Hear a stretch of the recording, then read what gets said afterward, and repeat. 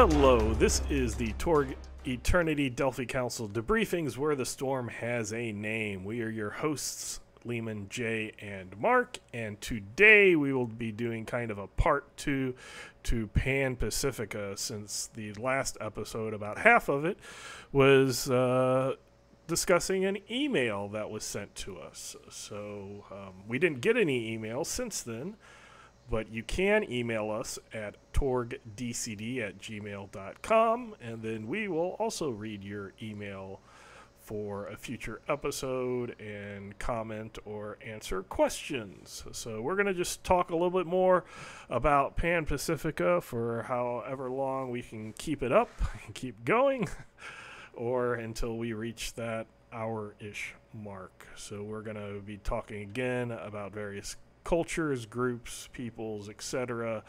in Pan-Pacifica. So we did spend a large portion of the last episode talking about the corporations, but there are lots to talk about when it is corporations, because Pan-Pacifica is a corporation heavily centric reality. So, Jay, any other additional thoughts on corporations, structures, different ones, etc.? I think one thing, we kind of just talked broadly, I guess, about corporations last time, where now we can maybe talk a bit more specifically. Right. But one of the important things, I think, in Pan-Pacifica is, much like Mobius, Raiko is a High Lord, but she doesn't actually control her home cosm. There's multiple mega corporations there, and Kanawa is just one of them. They are one of the most powerful, though.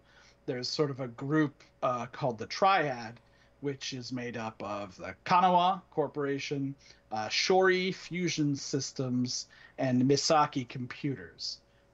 And they basically run the conglomerate. Other mega corporations, I presume other mega corporations know about the conglomerate, because we have 3-star holdings in the Rauru block as well in Pan-Pacifica. As far as I've seen, though, Misaki Computers and Shori Fusion are not involved in this invasion directly, at least like with assets. But one of the other interesting things is you have these mega corporations that just own, thousands of minor corporations and companies and all kinds of things back on Marketplace. But on Core Earth in Pan-Pacifica, they might be the same companies, but just with different names, or they've opened up entirely new companies. So there is a list in the Pan-Pacifica sourcebook of a lot of corporations that are owned under the Kanawa umbrella.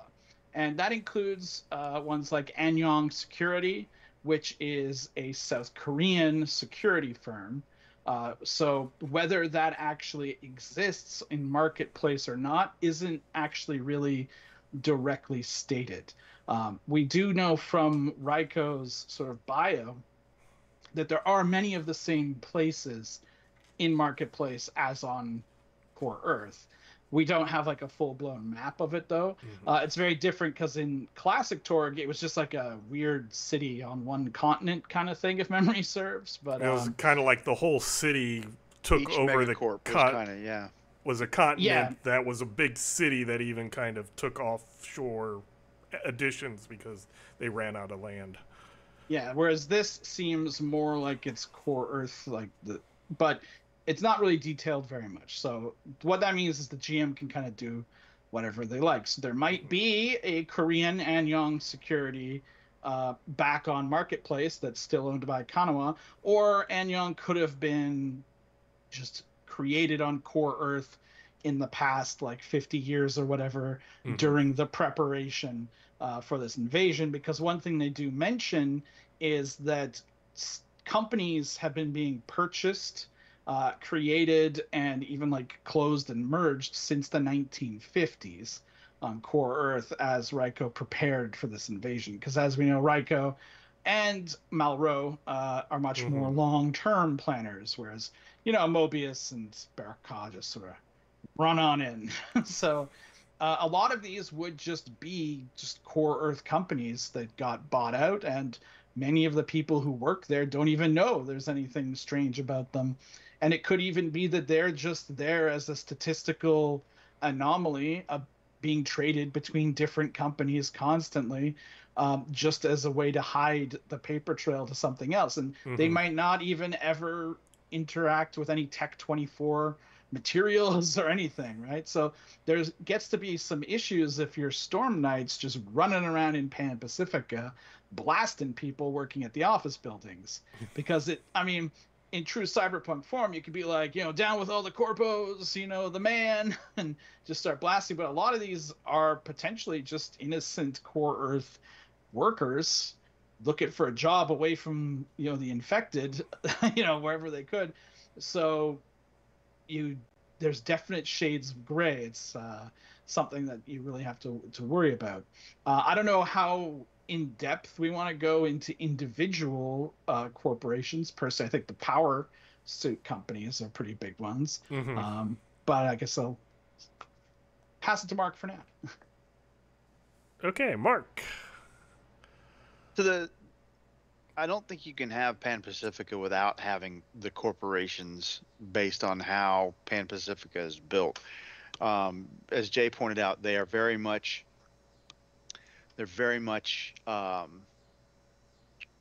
left to the GM's desires and what he or she needs for their campaign. It gives you the flexibility to be able to pick and choose. You get some loose stuff like on page 92 in the Pan-Pacifica source book. You've got a bunch of paragraphs on each of the corporations, but that's almost all you get on them. You get pieces dropped here and there. And when you're talking about the power suits, it talks about who the power suit company, the company that built the power suit, and et cetera. And so you've got pieces here and there. You can pull them together as you need. I kind of get the idea that all of the ones, for the most part, the ones listed in the source book are really the core Earth components of them. Now, there could be marketplace analogs back there where Raiko needed, or Ryuichi, depending on how you set your campaign up for who was in charge of what when came over wherever. But you could have an analog over in marketplace set up that is prior to the invasion, because remember, the invasion is still secret. Mm-hmm. Core Earth still doesn't know there's an actual invader in this region. They just think that it's, some folks have shown up and are helping. They've had some wonderful breakthroughs in these various corporations. But Raiko could have set them up and said, okay, I know, like in the case of Anyang Security, we're going to need that corporation to be integrated with Kanawa really, really quickly. So we're standing up a corporation, a marketplace called Anyang Security, and here are all my people, and you people know what your job is when we get there, and we're going to interface, and you're going to all of a sudden show up and take jobs at the Core Earth Corporation, and then you'll advance rapidly through the ladder because that's how we're going to work it. And then when you take it over, you do this other thing, and then we'll connect the two, and it'll be, one big happy. So that as the GM needs those corporations to exist on marketplace for whatever reason, you can absolutely do that, or not, up to you. But because it's the secret invasion, I guess Cyber Papacy kind of started out as a secret invasion until it wasn't. Yeah. And now everybody's like, yeah, but look, they gave me a leg back and Bob got his eye back, and so why would we want them to go away? I mean, they keep the demons from. Never mind, they brought the demons, but they keep the demons from, et cetera, et cetera. Well, in Pan-Pacifica's case, they don't even realize that there's an invader in the region, because it's not like in Isle, you've got it pretty much Europe, boom, Isle, right? But in Pan-Pacifica, you've got this stretched across multiple continents that just like, hey, wait, why do we have this over here and this over here and this over here? And all of a sudden, and islands set up in different places: South Korea, North Korea, Japan, China. This is all over. Yeah, Australia. It's all over the place. So you can't point to one, like with Tharkold. You can point to Russia and say, look, Tharkold, right? Pretty much. Living land. Look, America. You can pretty much cover a geographic region with most of the invasions. You can't do that with Pan-Pacifica, and because that just helps play into, well, we're not invaders. It just plays into that motif that this is just, you just had some technological advancements. That's fantastic, and these people know what they're doing. And oh, look, we showed up and happened to help you beat back this really bad contagion that you had. We're not bad people. We're just here for profit margin, right? And so the corporations can play that game, and this goes back to what we said last week. There's a public front, and then there's a private, right? There's the one that everybody sees, and sometimes that's not just a public and a private, that's a public and a secret, because if my secret gets out, then people will realize that I'm a bad guy from someplace else, and I've come to take all your stuff, and this is how I'm going to do it. So I really like, because it sits right next to, that's just sitting right next to my right next to there, because I had to print it out because I needed it. The corporate structure from Classic Torg, which is super handy. And I'm going to stop now before I say something I shouldn't. If anyone's good with logos, the Infiniverse could use a corporate. Oh, culture. dude, that'd be fantastic. A good Infiniverse exchange product. So taking a step back, we use some terms to make sure that people understand what we're talking about. Is the different realities and cosms that invaded core Earth aren't all identical. And Jay, you kind of mentioned how it's a little bit, different with the pre-planning. But the reality, the Pan-Pacifica reality, is from the cosm of Marketplace, which is from Classic Torg, where all the continents kind of just, all the land got developed, and then they started moving outward, and it's just these huge mega cities with mega corporations running them. And then once the darkness device came, and they were able to reach new cosms and invade, they, as I mentioned last time, they would take over most everything, but they would leave a small section of that invaded reality because they might want something from it. They didn't want to completely get rid of it, so you have little patches, you could call them like concentration areas or reservations, or something like that, where the native reality and some native people are from that cosm are there. Everything else on there it wasn't destroyed, it was used as resources. And those invaded cosms plus Marketplace, with all the businesses and corporations, that's what's known as the conglomerate. So basically, that's Marketplace plus the previously invaded cosms that they were successful in. And then they invade Earth.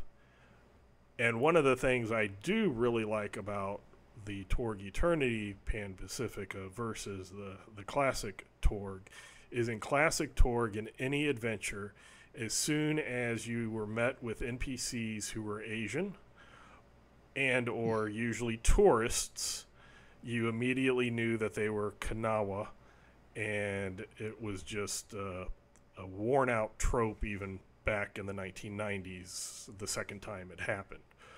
With Pan-Pacifica, it's very different. Pan-Pacifica, both Marketplace and the conglomerate as a whole, have many different types of ethnic or appearance of ethnic backgrounds, and they choose people to invade or to set up that look like locals, however that diversity is.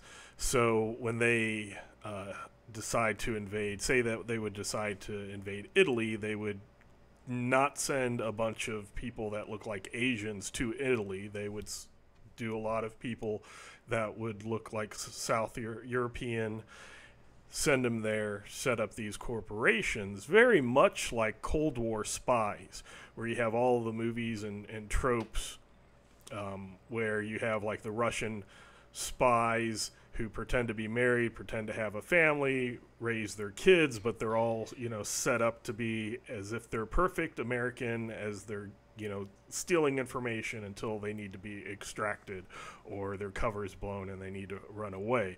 So those are other types of story seeds that you can use for your background and or your missions in Torg Eternity, because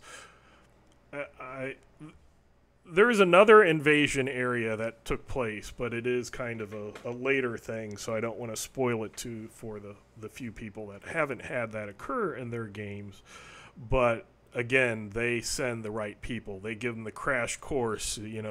They do Duolingo double time to learn the language, and they probably are watching documentaries and learning, to pronounce things with the correct accent so that they can fit in as normal people. And as Jay pointed out, a lot of companies that had never been affected by the actual axioms of Pan-Pacifica were either installed or bought out by Kanawha Corporation decades ago to give that legitimate front that hey, look, this company has been in the United States since the near the end of World War II, way beyond the previous to the invasion. It's never been bought out. It's president, CEO, is the fourth.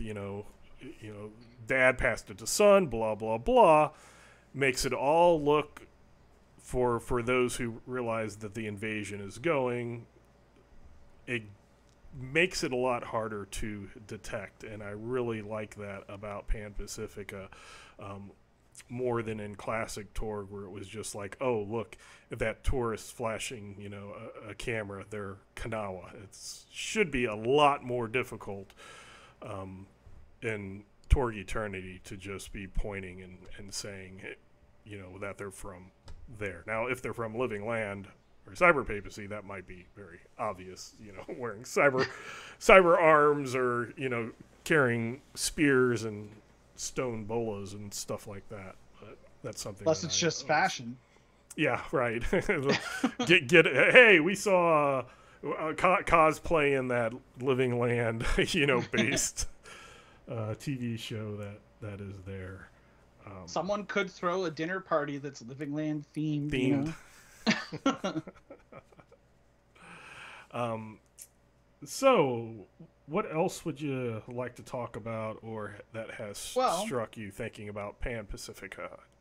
One thing I would kind of like to go over a little bit is during the development of Pan-Pacifica, and when people started to talk about them, I wasn't really very much behind the idea of gene mods. I was like, I don't want it to be too cyberpunky this way. We already have cybernetics and we already have occultech. Do we really need another one?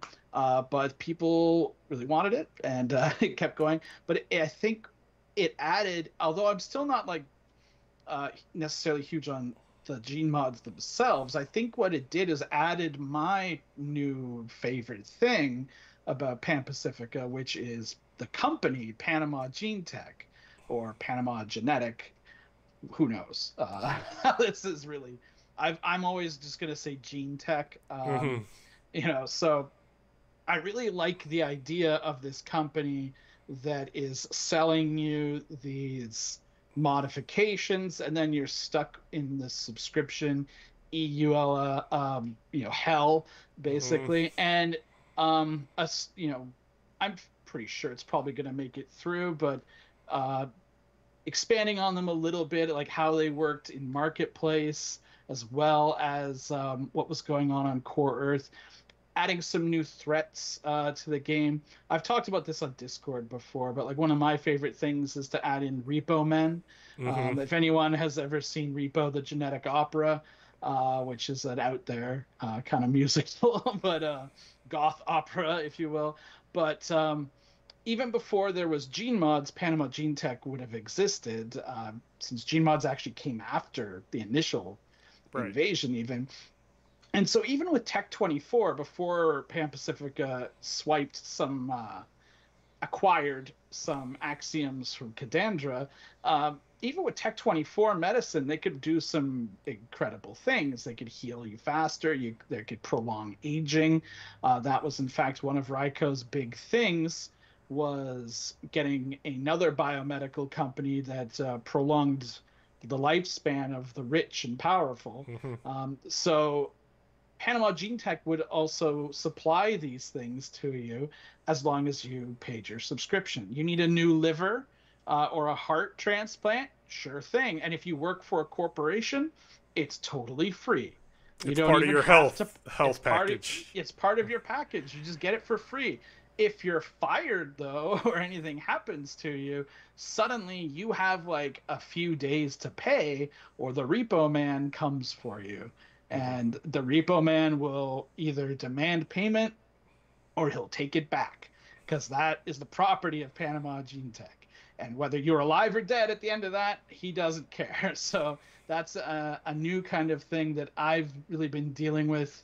I've added that into my campaigns. It just added a whole other level.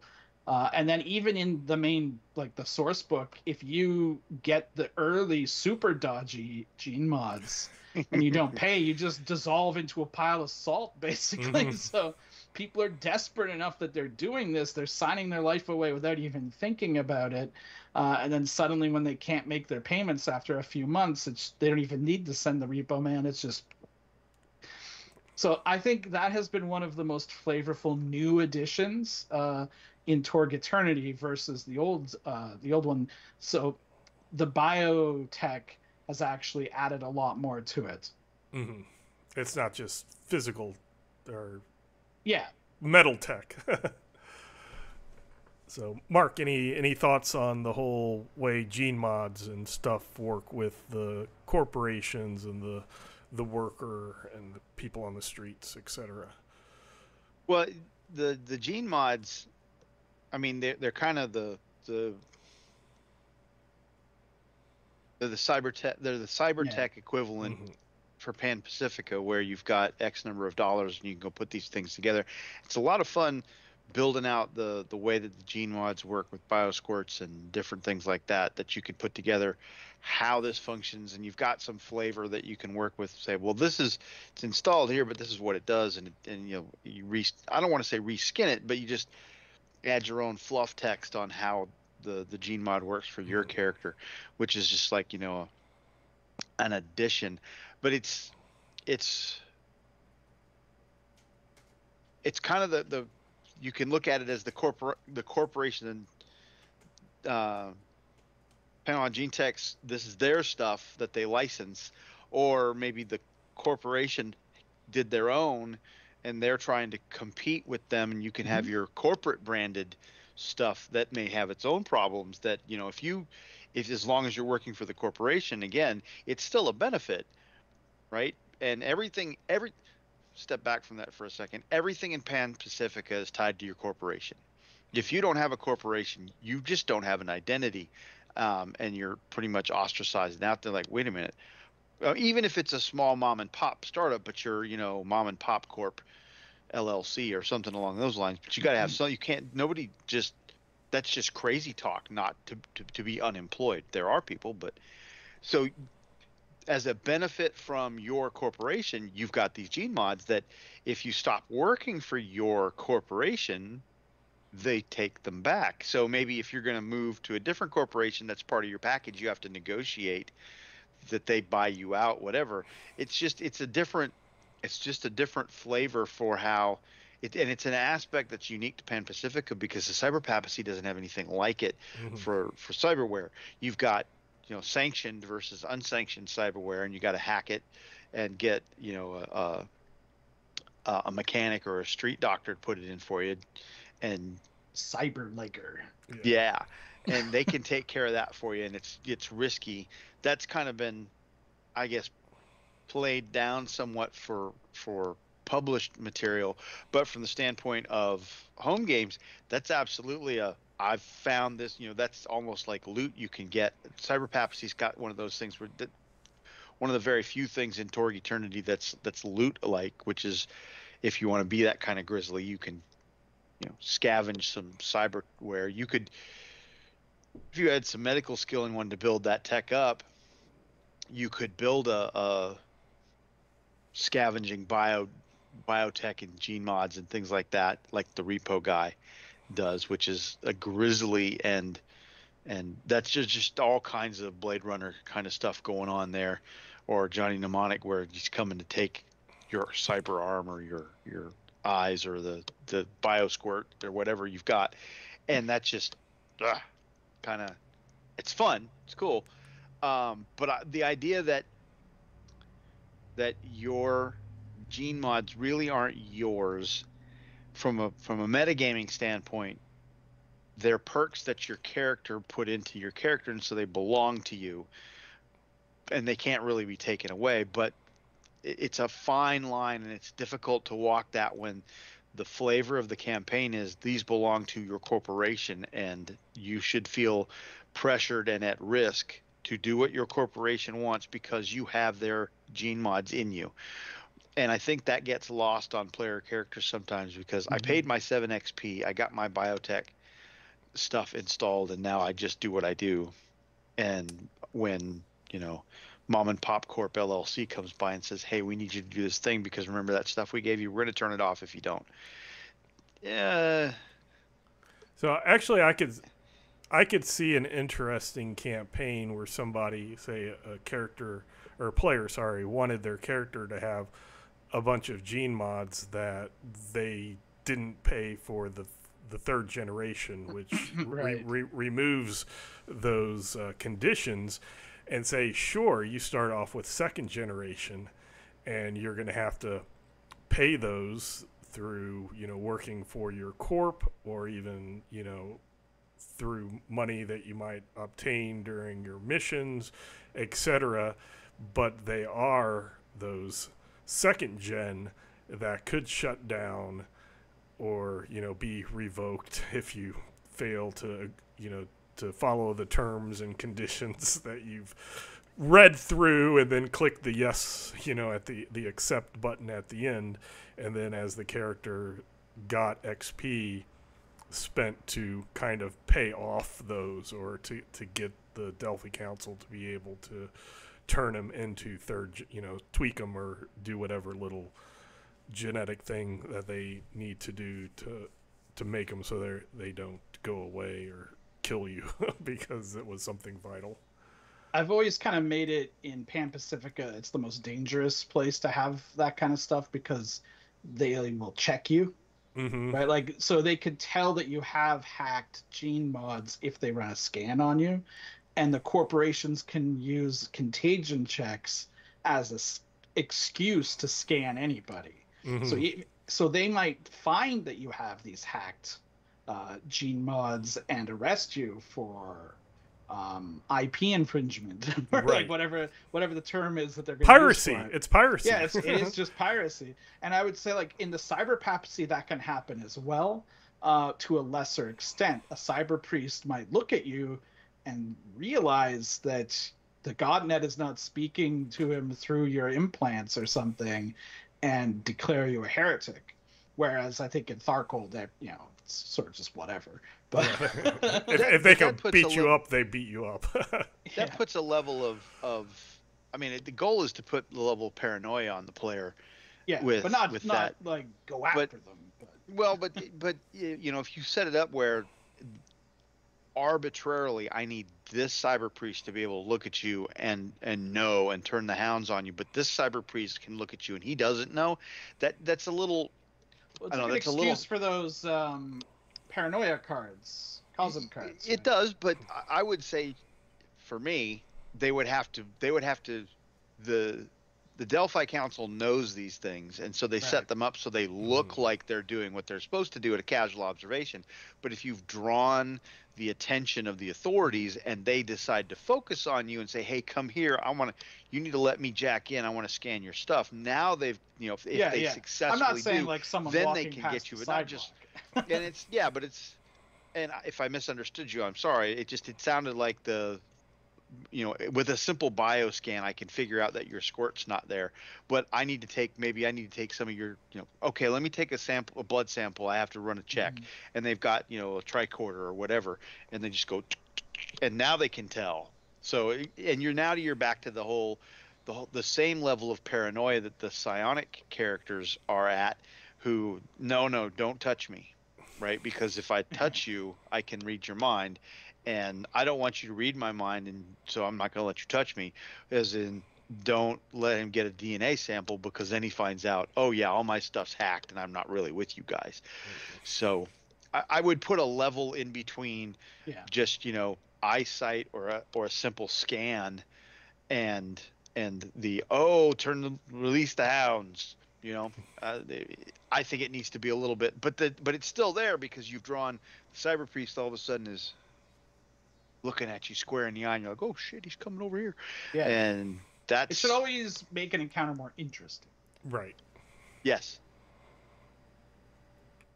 So yeah, gene mods it's cool because they're linked to corporations, and I could even see in the future where other corporations start making equivalent gene mods, competitive gene mods. And then it's like, are you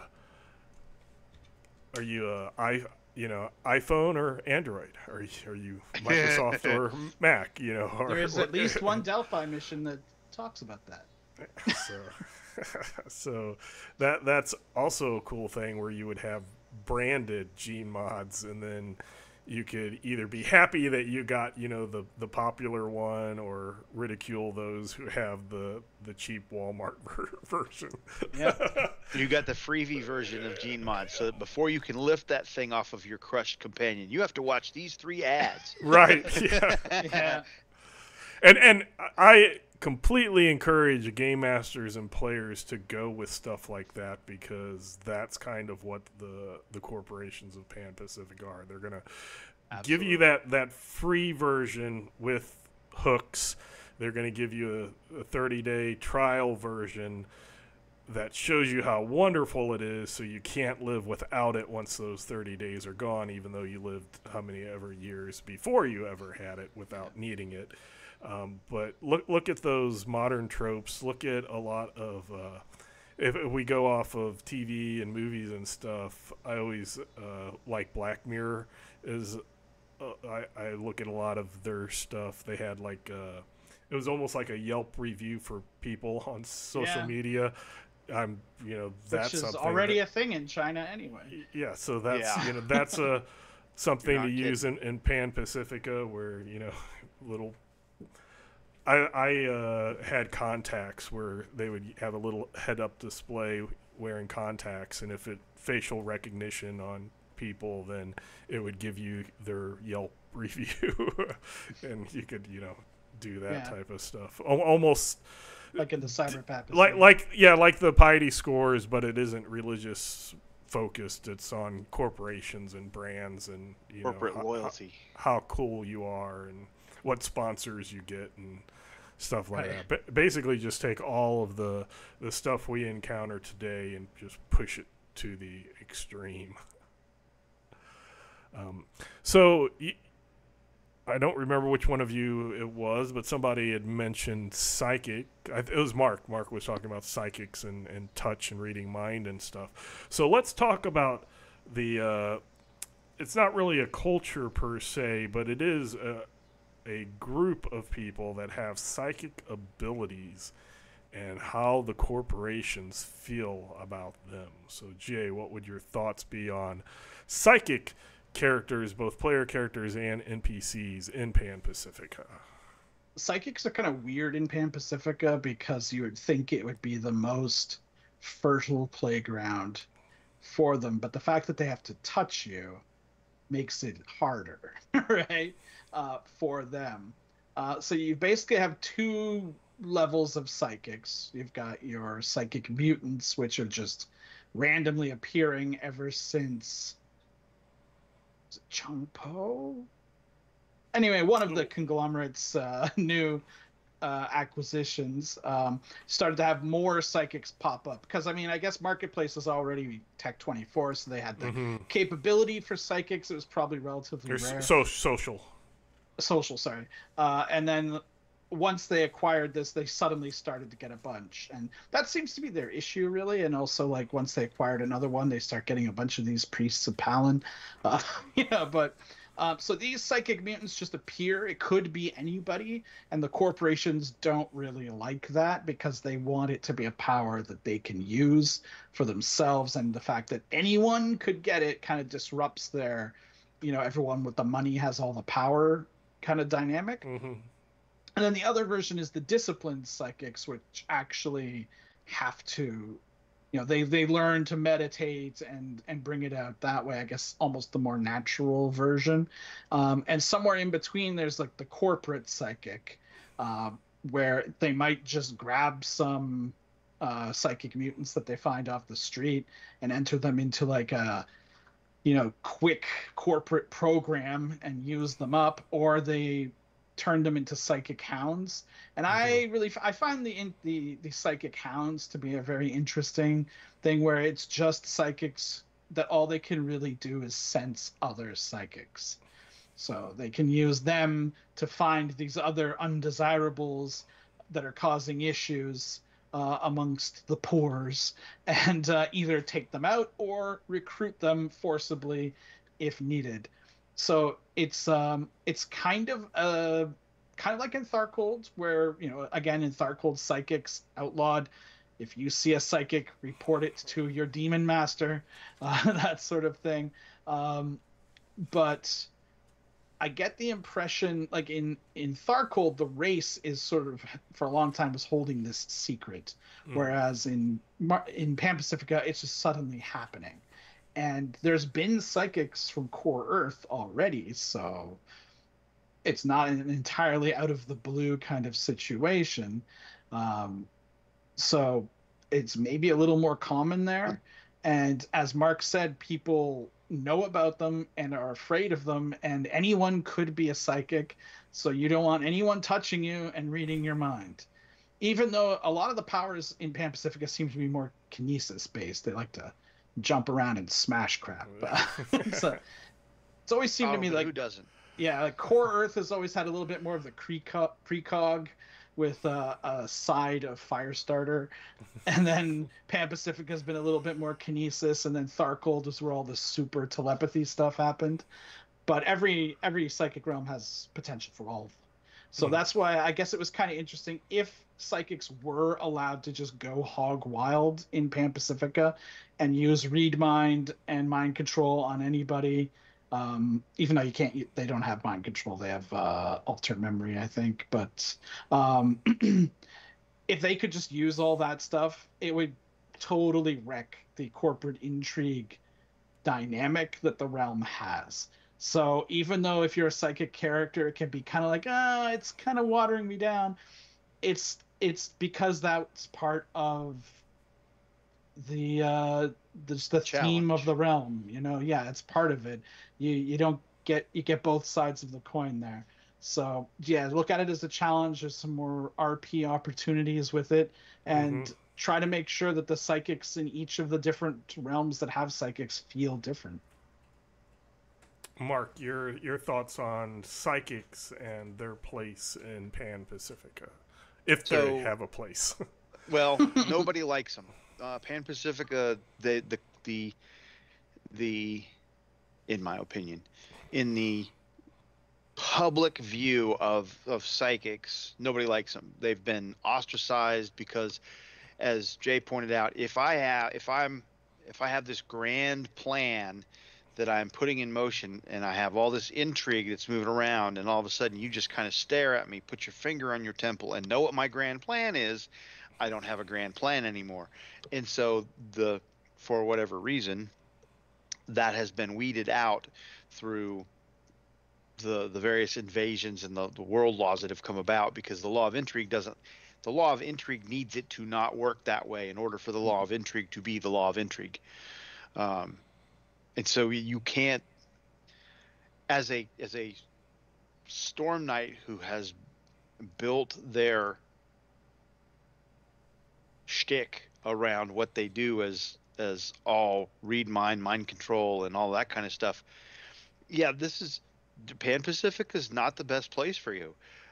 And welcome to a world where, everything doesn't work perfectly. This isn't I'm nerfed, I can't do my stuff, and so I don't want to play. This is the challenge that you have before you to overcome. How do I physically touch this person so that I can do because if you can touch them, however you do that, you can do what you want to do. But you've got three, I don't want to say classes, but I mean classes of psychics. You've got the disciplined psychic, the psychic mutant, and you got the corporate psychic, which is kind of a marrying of the two.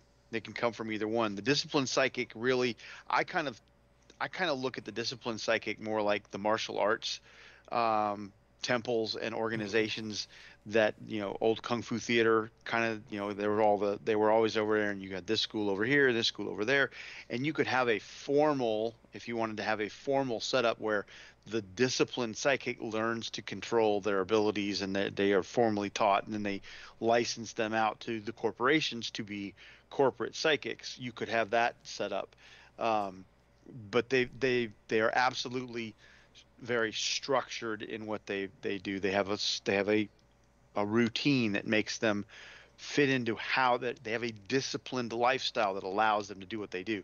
The psychic mutant is more the wildling or the rebel, or the people just learned I'm rejecting society and I'm going to do my own thing, and I just learned how to do it, and I learned how to hide it too, because society doesn't like it very much. And if they identified me, it's almost like Psychor from Babylon 5. If they identified me as a psychic, they would grab me and stuff me in one of those disciplined psychic groups so that they could catalog me and know where I am and control me and use me.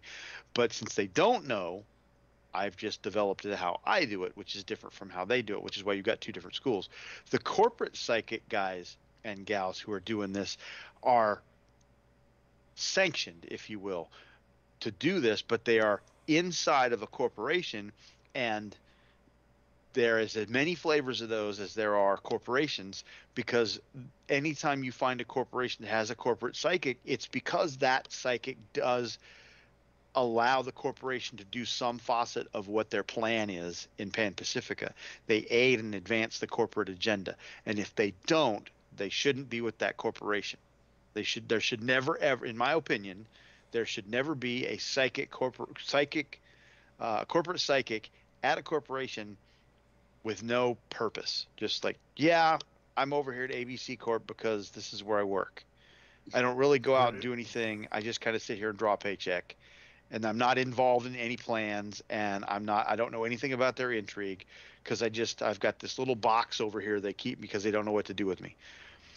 That should never happen. Yeah, they're not going to use you for data entry. Yeah, they're not. Yeah, you're not sitting there in the temp pool waiting to figure out what's happening. There's always a purpose for those people, and because physical contact can allow all of because everybody has the law of intrigue, and I would love to get into the law of intrigue a little bit more in the fifth column aspect of it, because we haven't covered that hardly at all. The law of intrigue kind of requires that every single person in Pan-Pacifica has a plan of some kind, and there is some secret aspects of that plan they don't want people to know.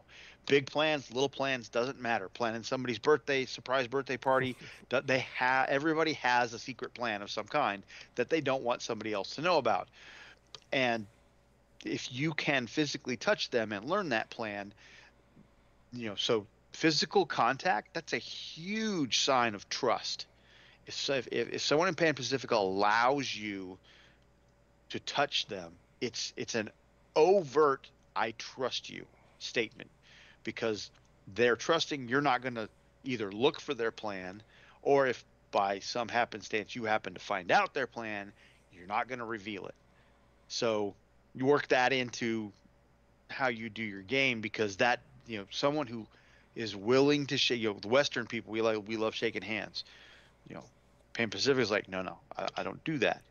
But if they actually reciprocate and shake your hand, that should be a sign that they trust you, in my opinion.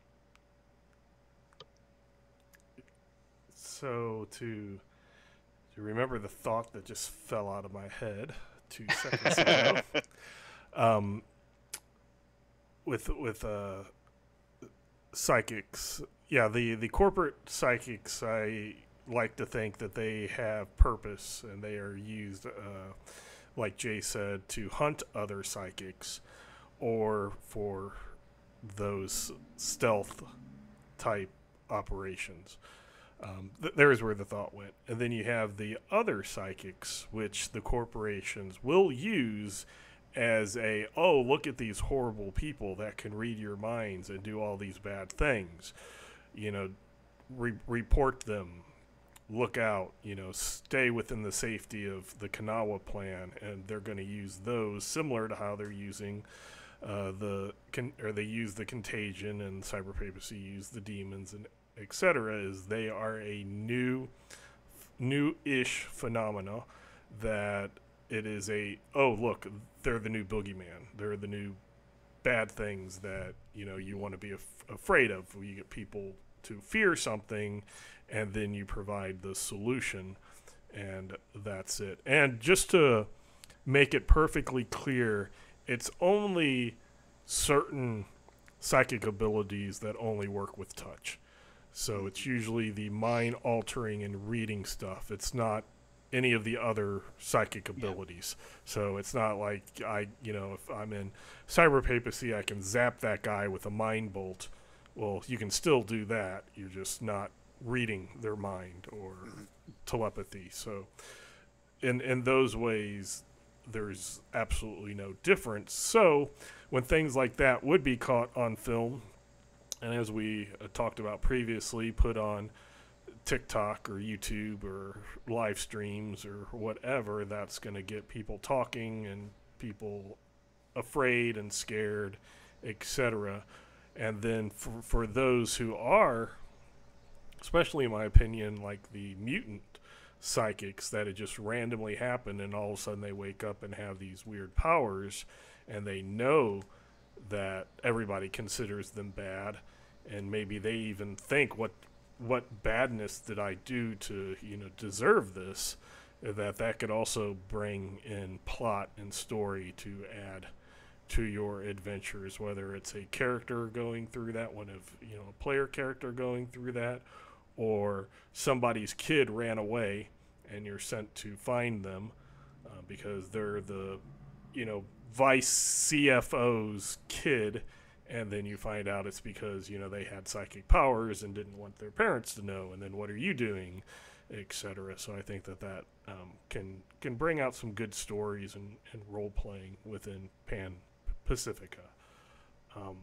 So Mark, you were talking about you wanted to jump in and do some sabotage fifth column type stuff. So let's let you do that. Law of intrigue. You got in the corporate structure, right? You've got the C-suite, executives, middle managers, low workers, guys that are on basic hoping not to get on unemployment, and then you've got the unemployed sitting below them that have just nobody wants them anymore, and that you got the dregs of society down there, and that's kind of like the bottom of the barrel in Pan-Pacifica, right? The unemployed. I mean, oh my gosh, who doesn't have a corporation? That's like horrific. Nightmares are made of that stuff. So you've got the law of intrigue, where all of these corporations are set up, as I was saying earlier, that everybody has a plan to advance their corporation, to advance whatever they're doing. But it's always, we want to advance, and we want to bring our competition down. So we've got to be able to move those plans forward. Well, the law of intrigue, by definition, you can't have intrigue if you don't have someone opposing you. And even when you have, a handful of mega corporations that are just, we have absorbed everything and we have a monopoly on whatever it is, whatever this thing is, we have a monopoly on this thing. And all of a sudden you're like, okay, well, life is good. I don't have to worry about a thing because I own it all. The law of intrigue says that there are people within you that are dissatisfied with that and they want to see you fall, and they're working against you. And it doesn't matter how big or small your corporation is. It doesn't matter how intricate or basic your plan is. The law of intrigue within Pan-Pacifica says that there is somebody out there who is going to betray that. And it's kind of why the Delphi Council has compartmentalized all of their missions in Pan-Pacifica, because if they just had this grand director this is the director of operations for Pan-Pacifica, and that director has set out, this is my vision for the Cosm, and this is what we're going to do, and we're going to put all these things in motion, they would all fail, because somebody in Pan-Pacifica would betray all of it, and the director would get assassinated, or every plan would just fail because it would be betrayed, or so the Delphi Council has at least been smart enough to realize that, and they've compartmentalized it to the point where nobody who ever gets into Pan-Pacifica knows the whole. It's classic cell structure from a resistance movement, where individual cells don't know the whole picture. They just know what they're supposed to do, and so you have this compartmentalized approach that you could, as a Delphi Council operative running around in Pan-Pacifica, be doing something that makes absolutely no sense to you. And you need to do it exactly the way it was given to you, because someone else that you don't know about is absolutely relying on you to do exactly what you were told to do. That makes no sense. And by the same token, you could run into a group that's doing something that makes no sense to you because you've found it in a vacuum. And they're willing to die for this thing that looks ridiculous. And you're like, why would you die for this? I don't get it. Purple marbles rolling around in the bottom of a toilet bowl make no sense at all. I don't understand what's going on. This is ridiculous. Until you interdict another cell over here that's doing something else completely different with the water system, and you suddenly realize that they've been putting an additive in the system that if it gets to the purple marbles in the bottom of the toilet bowl, they will explode, shatter, whatever, blah, blah, blah. But that's the law of intrigue out there, and it works for and against Storm Knights and Game Masters. You need to be aware of this. It's a tool you can use when your Storm Knights are stuck. There's always somebody who's willing to betray their corporation for just apply the right leverage on them, and they will betray their corporation because they have a secret too. And if you can figure out what their secret is, you can apply it against them to get them to betray the corporation. And now you have an out for whatever piece of information they didn't get, or codes they don't have, or access to something they don't have, or whatever they missed. And suddenly this person can provide that linchpin if you can move them in the right direction. Jay, your thoughts on that? There's also the other side of the law of intrigue, because on one hand it makes telepathy and mind reading harder, but on the other hand, even though Pan-Pacifica is a total surveillance state, you're being watched by camera almost constantly. It's not as everywhere as in the cyber papacy. Your toaster isn't narking on you to that level. But they are more efficient with getting through it, so it could sometimes be even worse than in the cyber papacy. But the other half of the law of intrigue is that any persuasion tests or trick tests in order to try to lie about something are favored. So it's actually relatively easy. If you get caught doing something, bluffing your way out is much easier in Pan-Pacifica than in other places. So, and the fact that, as Mark was saying, every group has traitors, every group is also expecting traitors. And you can just point to anyone in the room and accuse them of something. So don't be afraid to use that. as a Storm Knight. In fact, it's probably a little bit safer now because in the very like the first few months of the invasion, with the Law of Vengeance is still on there, you would make an enemy, they would vow vengeance on you, and now it would become like a whole friggin' deal, right? But then that got replaced with the Law of Rationalism, so people don't take it as personally anymore, I guess, right? But there was a lot of blood feuds going around before. And that was apparently, So, I mean, there is still the law of tenacity, though. So if you do royally screw someone over, they probably will still come for you, but not in a rain-soaked duel with katanas in the top of a roof somewhere kind of deal. It would probably be more like, wiping out your bank account or something. Right, get you fired. Yeah, exactly. But yeah, so don't forget that intrigue works both ways. Just lie your ass off. I think that's funny too. It's like, hey, why are you doing this? And telling the truth is like, oh, come on, that's not right. You lie, you lie, and that's much more reasonable and accepted than telling the truth. So yeah, everything out there is, everybody knows that there's moles, but those moles, if they're smart, are going to be able to lie about them being moles and then stay moles. Mark, you're 4 purple marbles, hitting with a water source is, I'm thinking yes, because then the chief vice president uses that restroom, and he likes when he flushes the toilet, he triggers the bar. Or he likes Diablo sauce on his Taco Bell, and it reacts with the Yeah, but that's what you could set up with that. But yeah, that's just kind of funny. So you can there's just a lot of ways to use the different ways that the corporation structure in Pan-Pacifica works to come up with some really good intrigue. And you can get your spy stuff, you can get your Cold War type things happening, you can get your heists, which could be a whole other topic in the future, and that. But hopefully that helps with the last episode to get more of a feel for how you can run things in Pan-Pacifica and how to think about how Pan-Pacifica is different than Core Earth, even though they're trying to blend in and say that no, there is no invasion happening.